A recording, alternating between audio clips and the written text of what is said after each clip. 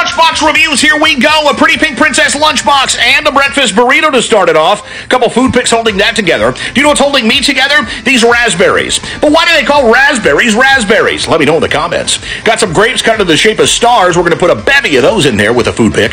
And now we've got a probiotic milkshake. Hold the milk. And some hash browns, but you're only getting 4 of them. I'm going to need a 12-pack. After that, we're giving this one an 8.3 with a fork. Let's go.